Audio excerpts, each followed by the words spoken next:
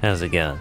Before we get into the video, I just want to say thanks a lot for the positive response from the first performance guide. If you have watched it, you should have a very nice TF2 setup, and we'll be continuing on from this, focusing on getting the max FPS you can get, and some other tweaks you might want to try. You can still follow this guide on a good PC if you want 250 FPS. I will just indicate with a potato on screen if this setting is unlikely to improve performance on a good PC. If you downloaded my custom folder from the last video, you should delete PREC, and I'll show you how to use the in-game demo recorder later. So I did a lot of benchmarking lately because I wanted to know if mastercomfig was the real deal, and it is.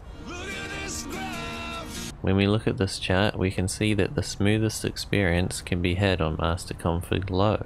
I benchmarked this with a new Badwater demo in a program called CapframeX that records the frame times. Link in the description if you want to try it. If we only looked at the average FPS, we would think that the toaster config is better for my PC than the Camanglia high quality config, but the minimum FPS was around the same, so there definitely could be people out there making their games look bad for no reason. If you're wondering which mastercomfig preset to use, I've benchmarked each one to help tell the difference in smoothness. If you want the best quality to performance like I do, you can use the low preset and make a modules mod that turns ragdolls, gibs, models, textures, or whatever you really want back on. Everything you need and nothing you don't.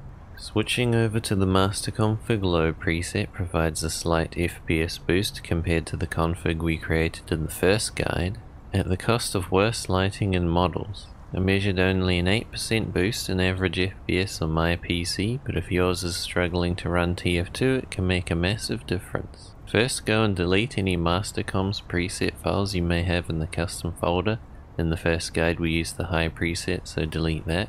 If you have my modules mod, go in and delete the modules file in there. We're going to make a new one. Select the low preset on the website. You can customize it if you like, just say you want ragdolls, you can turn them on here. I recommend turning match HUD off and just press tab instead. When you're done, click the download and don't forget to download the customizations if you made some changes. Drag the files into custom, but for the modules file it needs to go in a config/user folder like this. It's a good idea to delete the .cache files when you update mods. I'm pretty sure they can cause a game crash. When you launch your game, it will look like this now. If you add these 3 commands to your autoexec, it makes the game look a lot clearer. They will be in the description for you to copy paste. Adding these commands to the config didn't reduce the average FPS on my PC. If you don't already have an autoexec, which is a config that runs every time you launch the game, you can easily make one by going to your custom folder. Make a folder called My Game Settings or whatever you want. In there make a folder called CFG, and in CFG make a folder called User. In User make a text file called autoexec. You need to enable file extensions and change it to a .cfg, otherwise it won't work.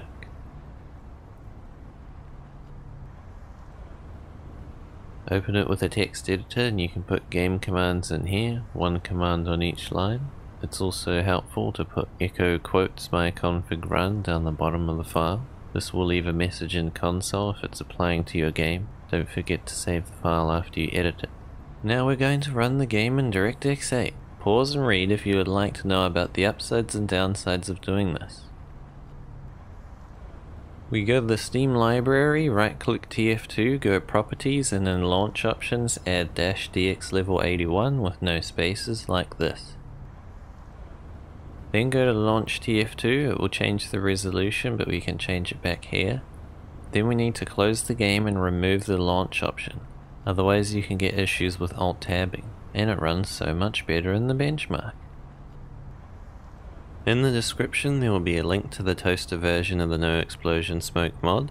To install it you just put the file in custom, make sure to remove any other No Smoke mods because you can't have 2 of the same file.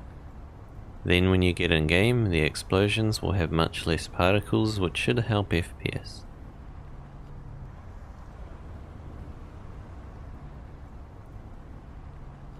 The next thing we can do if you have a really weak graphics card is lower the resolution. Back when I had a laptop with integrated graphics I used to do this, and it helps a lot.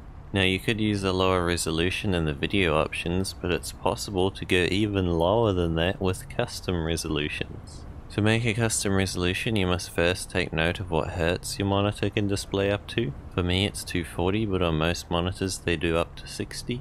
Download this program called Custom Resolution Utility. It should work on any computer. Open up CRU, you can add a resolution and enter the width, height and hertz.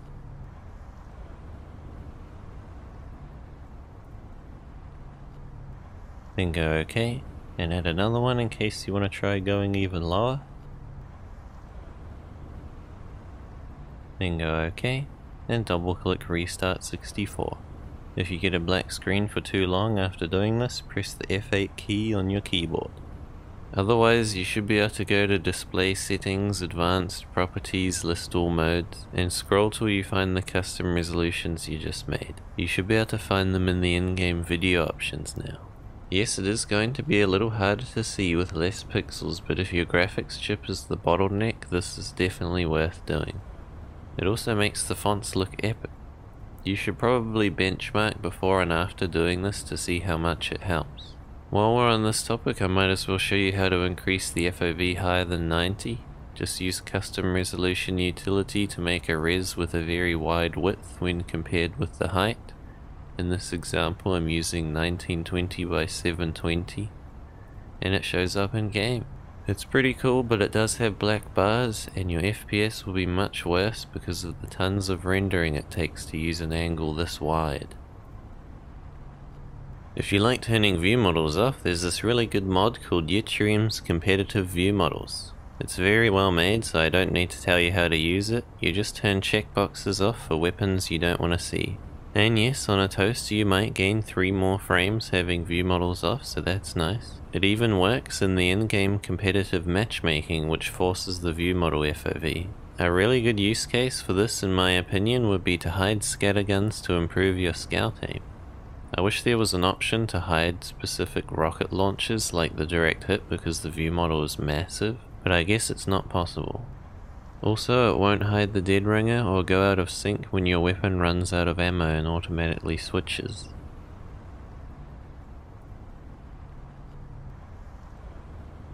In the last video I mentioned how more HUD elements drawn on screen can reduce the FPS, so using a custom HUD that is very simple can actually make the game run slightly better. I'm going to show you how you can find and remove any HUD element you want to make your HUD more optimized. Load a single player map. In this example I'm going to remove the class icon in the bottom left. In the console enter svcheats1 and vgui_drawtree1. Then a box should pop up. Enable highlight selected and go through the list until you find the HUD element. Take note of its name. The element has to be on screen for it to show up on this menu. I found it. As you can see, it is being highlighted when I click on HUD player class. Then you can usually find that name in your HUD's resource and UI folders.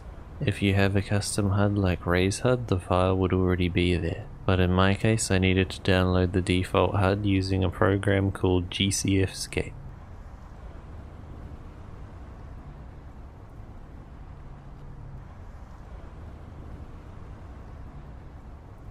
Once you open the file, you usually only need to set the XPOS of the top code block to 9999 and the visible and enabled to 0 as well. Save the file and reload the HUD in TF2 with the HUD_reload scheme command. The HUD element should disappear. If it's not removed, then you need to undo the changes you have made to the HUD and try something else. Maybe message our Discord community for help.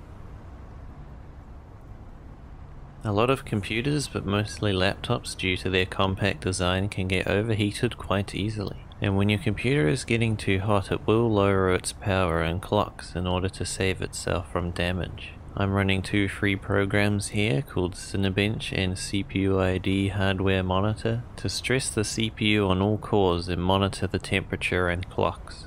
As you can see here, my CPU got over 85 degrees C. This is past the point of where your CPU will think about slowing down, and it did. It dropped to 4067 MHz. When we can see here that it was capable of up to 4341 MHz.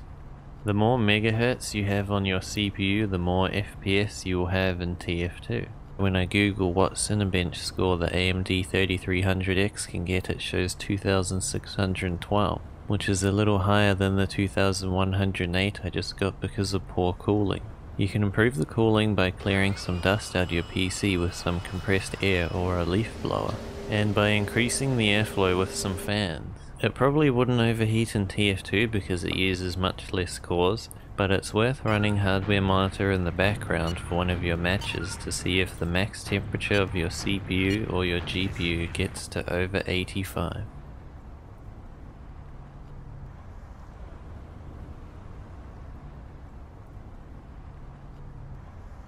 If you've ever played old Quake games, you may have noticed how frickin' smooth the FPS feels, and that's because they run at a stutter-free 250 FPS.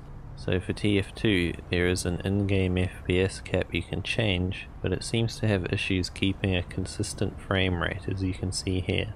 There is, however, an external program we can use to get consistent frame times in TF2. It's the same program I'm using to display this frame time graph. It's called RTSS. I recommend trying an FPS cap with RTSS of whatever your monitor hertz is, plus 10, and playing on TR Walkway to see if it feels smoother or looks clearer. It does for me, but the effect probably isn't noticeable on a lot of monitors. This won't help the FPS drops though, unfortunately. If you are dropping below the cap, it's still inconsistent. If you are dropping FPS because of power and overheating, this could actually help. Also, you might be able to add a custom resolution with the hertz set to 1 higher than your monitor is rated at. If it displays correctly, you can continue raising the hertz by 1 until the monitor can't display that signal anymore. Then go back 1 or 2 hertz and use that. I used to have my 60 Hz monitor running at 66 Hz with no issues. I should have used a 76 RTSS cap with that. It could have helped with consistency. With an RTSS cap, you can get the smoothness of having VSync on, but without the delay. However, it won't remove screen tearing. There's actually a way to remove tearing without the delay. I think you have to cap slightly below the refresh rate and enable VSync. Link in the description to a guide on that. Just a few small things before I end the video. If you run Discord while playing, you should disable the in-game overlay. If you have Mumble, there's an overlay to disable on that too. If you want to record demos, go to the bottom of the advanced options. Here's the settings I use. Or copy my commands from the description and add to your autoexec to record all your matches automatically. Demos actually do take up some hard drive space after a year of playing, so be aware of that. If you are getting less than 60 FPS too often, I recommend you play jump maps and MGE. Basically any map that's open with many players running around is going to drop your FPS the most. You can also play sixes and you will get better FPS because there's only 6 people on each team. It's all about the minimum FPS, also known as the 0.1% lows. And you can make the minimum FPS higher by turning graphics off or getting a faster CPU. You can overclock your CPU by going into the BIOS, that helps a lot. If you don't have a CPU that can overclock, you could at least maybe go into the BIOS and set the frequency to a constant speed, which I think could make the frame times more consistent. Also, what the heck happened to the no unusual effects mod? I hate unusuals! Well, 2 videos about FPS is probably enough for now. I might make some simple class specific guides next. What do you think I should do?